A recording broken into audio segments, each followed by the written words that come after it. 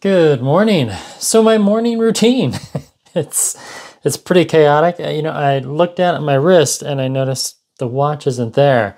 Samsung versus Garmin. I decided to charge the the Instinct Solar, but luckily I have this one paired to the same account. So I'll just strap that on while it charges so I don't lose any health metrics, because if you didn't log it, it didn't happen.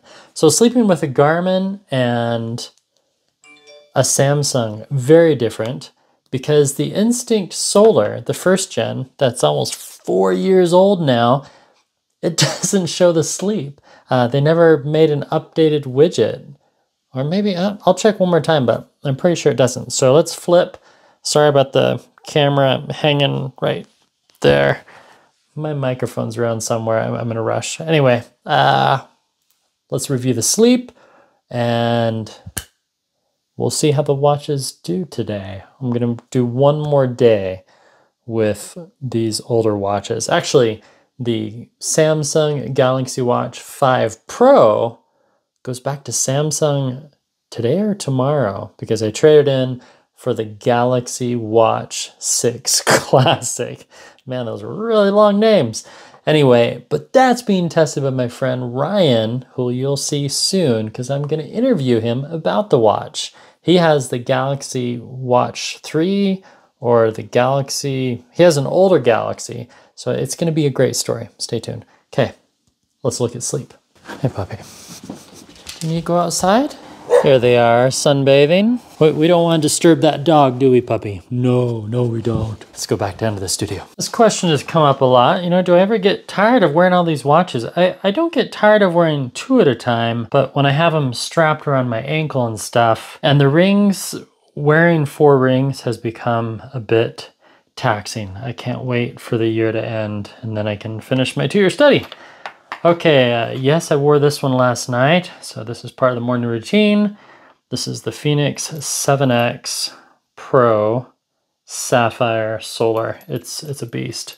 So we get the morning report, very lovely. Ooh, plenty of deep, I'll take it. 82 sleep score. Unbalance, thanks. Train readiness, low, listen to your body. And today's suggestion, rest. And the weather, 239 intensity minutes, that's all from yesterday. 200-day streak, thanks. Believe in yourself. I'll try Garmin. And then that's it. So let's look at the solar activity for today. Gave it a little bath over the last little bit of juice, a little bit. But of course it doesn't do much on this one. And then this one was only out for about 20 minutes or so. Did it go up? It was at 58, no, 57. Oh, it went up 1%. That's awesome. Yay! This one, even though it's so old, charges so much faster. So if we scroll down, is the sleep under my day? No. There's my SpO2 from 2 hours ago. Almost positive they did not add a sleep widget. There's measuring my stress, the temperature outside, altitude, rear widget, add widget. Last sport, run, swim, calories, intensity, music, sunrise, sunset, ABC, barometer, compass, dog track, Verbo, InReach. Nope, sleep is not there. So we just synchronize it and then it shows up in the app. Meanwhile, Samsung, yes, I would agree that this is not a fair comparison, but someone asked me to do it, so why not? So there we have the bedtime. So it stays in bedtime mode until you manually turn it off or until it goes into a certain time. And it looks like it just turned off. So now if we take it out of airplane mode, whenever a watch has airplane mode, I highly recommend using it at night because sleep is precious. We don't want a bunch of alarms going off during our video. But you don't have to sync it to see the full sleep. It gives you a nice summary of the sleep. There we go, 7 hours and 25 minutes. And then it just gives you basic info. And then to see the full details, you have to synchronize it to the phone that I'm filming on. Actually, wait, no, that's right. This is synchronized to this one. Here's the funny thing. this is a Samsung watch. I don't recommend pairing it to a OnePlus phone. It does work, but it took almost an extra 4 minutes of just waiting before the two fully talk together. So there's my sleep, 7 hours and 25 minutes. All right, sleep score excellent, 86. A little better than the Phoenix there. We have a total sleep time, physical recovery, mental recovery, my sleep stages. Very, very detailed. And yes, this watch, even though it's paired to this one, will track my naps. That's very nice. And then it wants me to wear it for 7 days before it learns who I truly am. And then the Instinct Solar. Where's my sleep data? Stress, heart, body battery. Showed up on the calendar. Sleep score, -1 of 100. Okay, so this one doesn't really track sleep scores, but hey, sleep score factors. Let's read those. Sleep time. We have heart rate, body battery, resting heart rate, average SpO2. All right. It appears that this one kind of different. All right. So there's the body battery, pulse OX, but a -1. Ouch. That hurts. That's weird that it's not really showing it. It shows it here on the calendar, but not in the main screen. Yeah, I went to edit my day and it's supposed to be showing, but because this is an older watch, I guess, yeah. And it says my pulse OX was 92. That's not that great. How's my heart rate? 61, not bad. And then resting heart rate, 77. That's strange. Oh, 52 to 105. Well, that's good. And yesterday, 46 to 178. And then we have the cycling yesterday. We have 5, wow, look at all, we have the map, we have the heart rate zones, we have all those details. Pretty good, right? Pretty good. I'll let you pause and read those. So we'll look at the same workout. We have the map, longest ride, I can add a note, total time, total ascent, add a self-evaluation. This is always fun. Actually, you know, I felt strong. And honestly, because it was a longer ride, I would say it was extremely hard. I thought I was going to have to call my wife and have her come pick me up, which would not be the first time. So we have the stats. Wow, we have the laps. We have the charts. We have the gear, which is my track. And I can connect that. This is actually my secondary account, Cuneo Milano. Yeah, I know, kind of weird. But when you have more than one Garmin, it's helpful to have more than one account. There you go. That's my morning routine. And then I also, of course, look at my rings. So we'll just look at 2 of them. Well, 3 of them. So here's the Aura silver one on my thumb.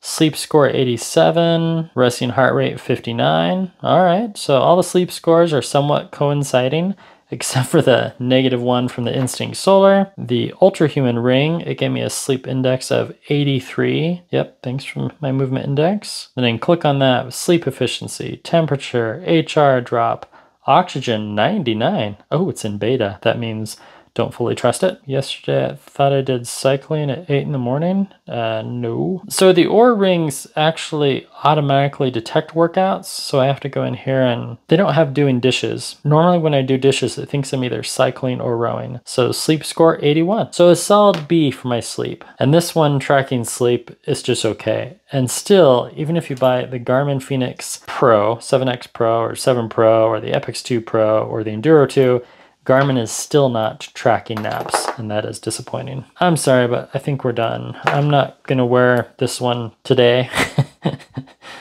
because, well, I need to finish testing this one before it goes back. And I also need to test the Coros. So, but all in all, the Galaxy Watch 5 Pro is definitely more of a smartwatch. And even though this is an older Instinct, one of the original ones, because Garmin wants to compete with Casio G-Shock, this is going to give you a really smart analysis of your sports. Samsung, pretty good.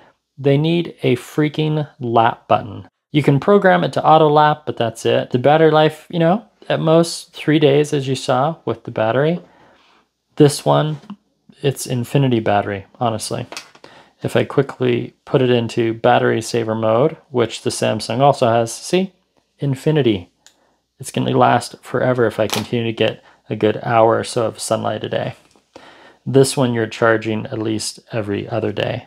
But it is cool. I mean, I can put it into Do Not Disturb. Because this is a Samsung watch and this is a OnePlus phone, the two don't talk to each other.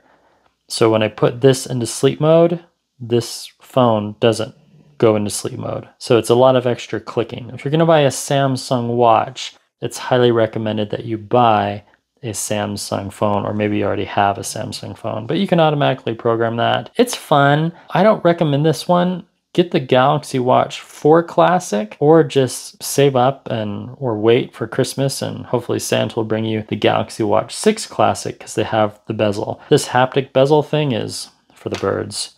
I'm glad I'm saying this back. That's it. That's my routine. And then I also log. And then I also spend about 4 minutes a day logging which watches I wore to bed because it's fun for me. It's therapeutic. And this is the Remarkable 2 e-tablet, the world's thinnest tablet. All right. Oh, you know, you're going to ask me which watch face is this? This is just a stock one that came with the phone. So we have to go to the Wear app. I always get these questions and I have to answer them in text. So if we go to watch faces, yeah, it doesn't even say. Oh, this is the Pro analog one. Favorite thing about these watch faces is that they do a ticking noise. So if you turn on the volume, put it in airplane mode so we don't get a loud notification. Quiet on set. Oh, it also does hourly chimes. Many thanks to Gotta Geek for inspiring or requesting that video. It was fun. The Galaxy Watch 5 Pro. I need to wear it again anyway, just for kicks and giggles. And the watches I'm going to be wearing today are the Phoenix 7X Pro and the Coros Pace 3. Not because I'm doing a comparison video, because I like both ecosystems. They're fun. And this Pace 3, honestly, I'd recommend going with the Coros Pace 3 over either the Samsung Galaxy Watch 5 Pro, because the battery life is horrible and it's just kind of laggy. And this Instinct Solar, well, that's a tough one, because I don't know if you can buy these new. If you can afford the Instinct 2X Solar, the flame in red, it's a great watch, but as far as just a great weekend warrior and your first, just kind of dipping your toes into getting these analytics about your body, the Coros Pace 3 for $230 is a really great deal, really great deal. Where this is going to run you $400 to $450. So this one used on eBay, maybe $100, but it is. I mean, you're buying 4-year-old tech. The sensor is not nearly as good as this one that comes on the 2X, because this one came out in 2023, 2023, 2023, either 2019 or 2020. Thanks for watching. And then again, Gotta Geek, thanks for the video idea. I hope I answered all your questions. And that's it. Thanks for watching. Thanks for clicking on by. And I hope you're able to run farther to go further in life today. And yes, let the credits roll from the Bear Brown Kid. Goodbye.